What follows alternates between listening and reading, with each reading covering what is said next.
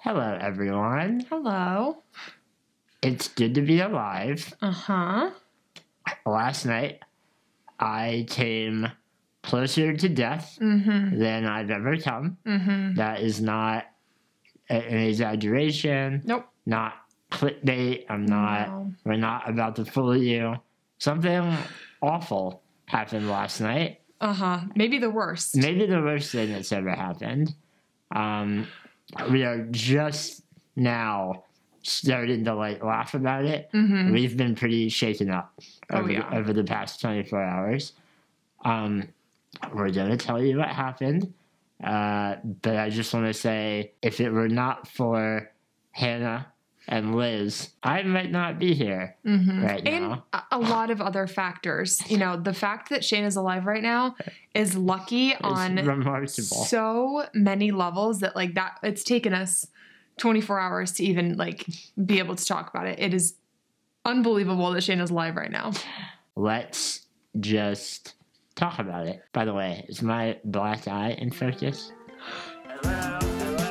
Welcome to the show. Welcome to the show. Welcome to the show. It's time to talk about our lives. Nope.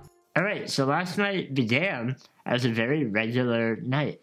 Yeah, we went over to my parents' house to give Shane a haircut. Yeah. They have at their house. Oh, my haircut. Oh, yeah. I hope you all noticed. He looks great. I hope my black eye didn't take away, distract you from my beautiful haircut. This is the best haircut I've done yet. But it almost went to waste. So we do the haircut. I do a fantastic job.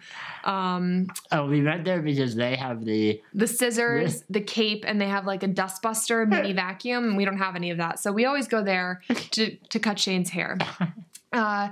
So we did that. We're leaving, and it's 9 p.m. Yeah, and it's been snowy here in Minneapolis. So my mom is in another part of the house, pretty far away from the door where we are, and the kitchen where we are. My dad is upstairs, and we yell that we're leaving. We go out the ramp, and it had been snowing, so the ramp is icy. But we had arrived up the icy ramp, so Shane had gotten up, and we start to leave, and hold on real quick. Let's put a photo here of the ramp just so you can visualize. Yeah. This is how I get into Liz and George's house. I've done it 1,000 times. Yeah. Okay. So every time Shane leaves my parents' house, I always say, do you want me to hold your chair down the ramp? Do you want me to walk behind you and hold your chair? Every single time he says no. Yeah. At this point, I don't even know why I continue to ask. It's just second nature for me to ask and him to say no. So I say, do you want me to hold your chair? And he goes, no, I'm fine. I've gone down it when it's been snowy and icy before. And at the bottom, every once in a while, my wheels will slip a tiny bit. But, it's... Yeah, I mean, you've slid down a little. And you're like, bit. Whoa. Yeah, but never anything that I was that was scary. Yeah. Until I was just oh, haha, I slipped. Last night, Hannah was do you want me to hold you? I was no. And I let go. I take off. And instantly, I knew there was a problem. My chair turned sideways because of the ice and began to, slide towards the edge. And and this is in a split second. I let go, and Shane turns and begins to go forward over the edge. And you hear that phrase that, something scary happened or traumatic happens in, the blink of an eye. It literally happened in the blink of an eye. Yeah. I realized I was spinning, and then I was going over the edge, looking down at the ground as my chair comes up over on top of me. Yeah. I smack my head on the house. My chair tips all the way so that only my back wheel is on the ramp. Yeah. Your back right wheel. The left wheel's in the air and the two front wheels are in the air. And the chair is wedged with the back right wheel on the ramp and Shane's head and the Jayco arm against the house. And now it was all, again, blink of an eye.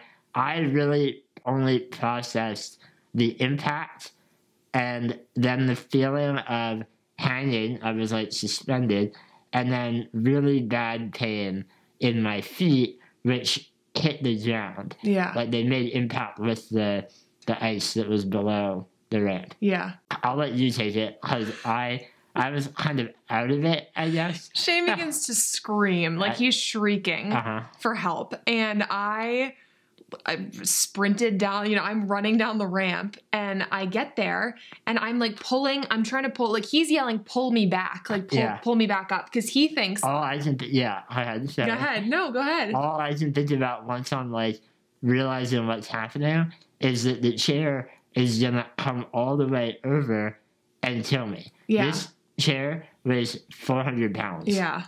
And I'm fragile to begin with.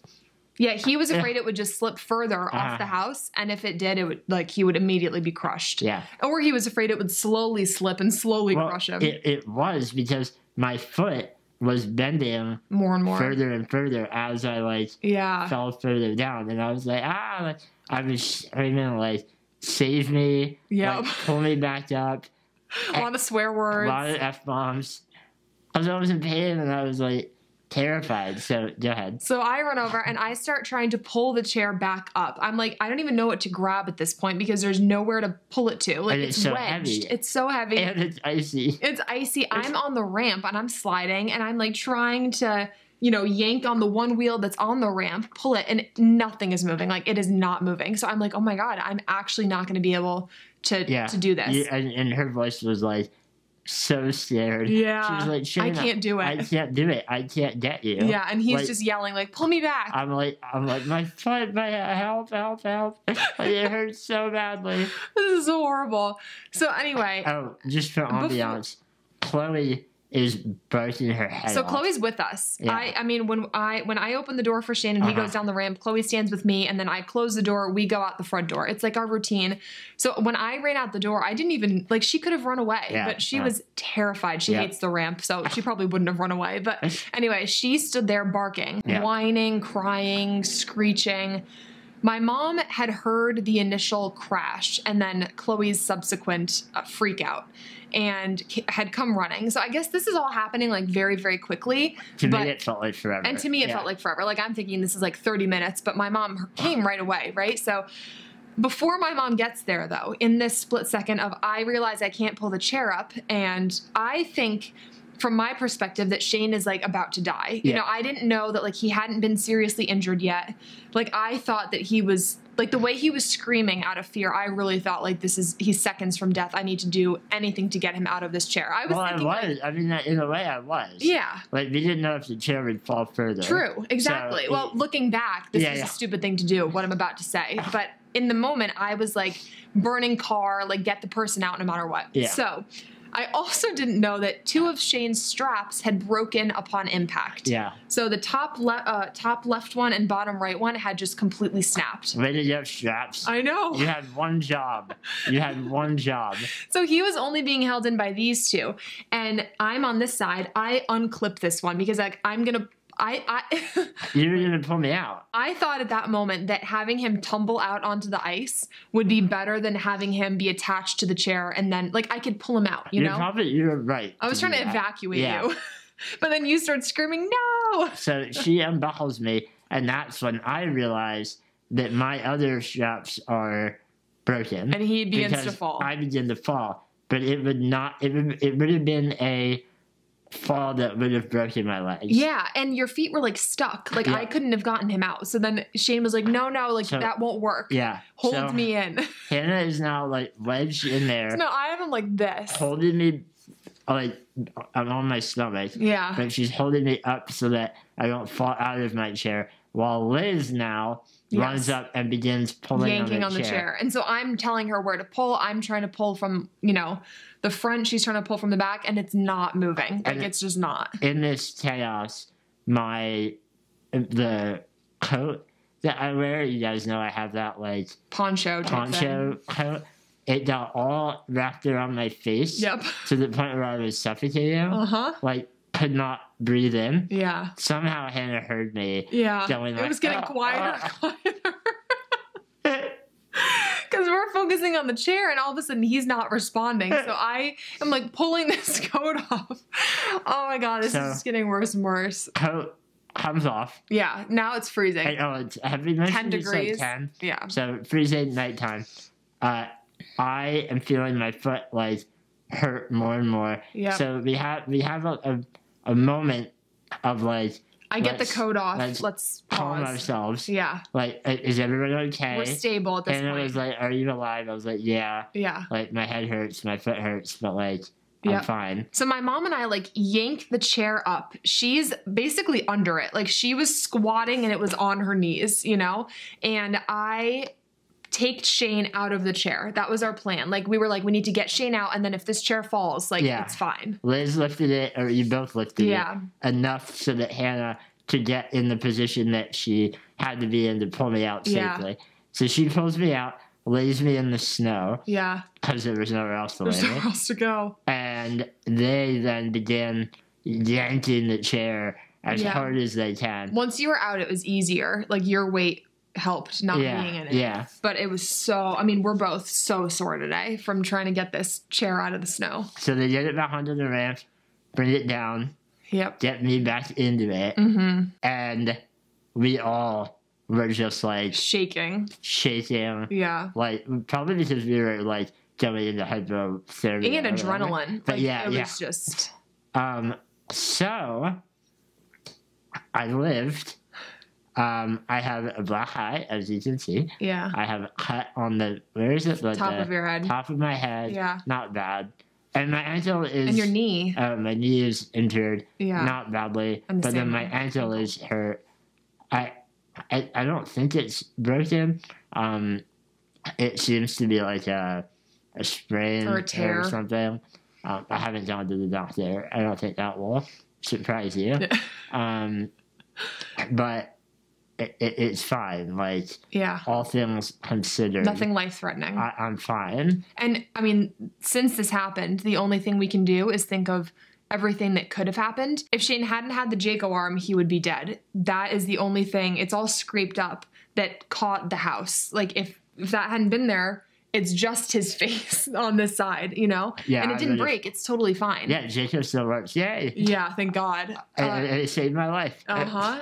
If you had gone off the other side of the ramp where it's just driveway and nothing to catch the chair, dead. Chair would have tipped right over on top of me. The fact that it wedged in the house could have even been different enough to, like, break my leg. Mm-hmm. Like, just a little bit of impact that I had messed up my ankle. If the ramp had slid 2 inches, dead. or more injury. Yeah. You know, so much could have been wrong. I hit my head hard enough to give myself a black eye. What if I hit it harder, you know? Split it open, Oh, man. It's all we can think about. So that's all we're thinking about now for the full day. And it's going to be this way for like a week where we're just thinking of everything that could have happened. We are getting rid of that ramp because A, it gets too slippery. Yeah. And B, the edges are not high enough that they stop you from falling off. And you broke it. It's all bent. Yeah, I bent it. Yeah. So we're going to have to get a new ramp system. I think we're going to have someone build it, like a real wooden permanent ramp and not a portable one. Man, but I mean, I've never really had my life, like, flash before my eyes. But it was the closest I've ever come. Yeah. In the sense that I had this, like, really weird, just like, oh my God, like, this could be the end. Yeah. Like, if my chair falls, I'm dead. Like, and I was thinking the same thing. Standing next to you, that was horrifying. But again, Hannah and Liz, I cannot ever repay them or thank them enough for their quick action.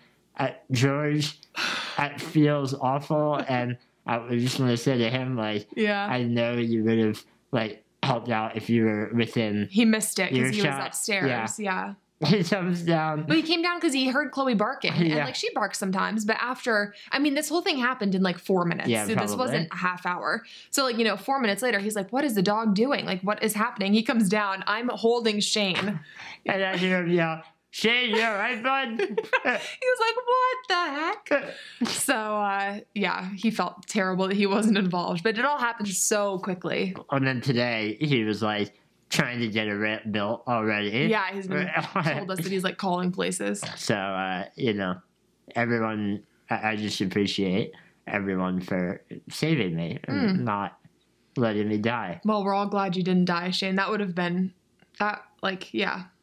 On one hand, I'm glad it happened because now I have this awesome black eye and I look like a bat. But that was traumatic. I'm not glad that happened. That was so horrible. That was a joke. I'm not happy it happened. Man, never a dull moment. No. So I'm alive. Thanks to Hannah and Liz and Chloe. Yeah. Chloe helped out. If we hadn't been there, she eventually would have gotten someone to come help you. But she's been a little bit upset now for the whole day. She hasn't had a good day. It was traumatic for her to watch. She heard us yelling and she saw your chair tipped over. She knew that was not supposed to be happening. When we got home, she began to tenderly lick my injured foot. Yeah. Like, she knew right away. Mm-hmm. That, that's hurt, Yeah. So cute. It was cute. So, tell the people that you love them. Yeah. Because they should fly off a ramp tomorrow. You have no idea. All right, everyone. Thank you. Bye. Bye.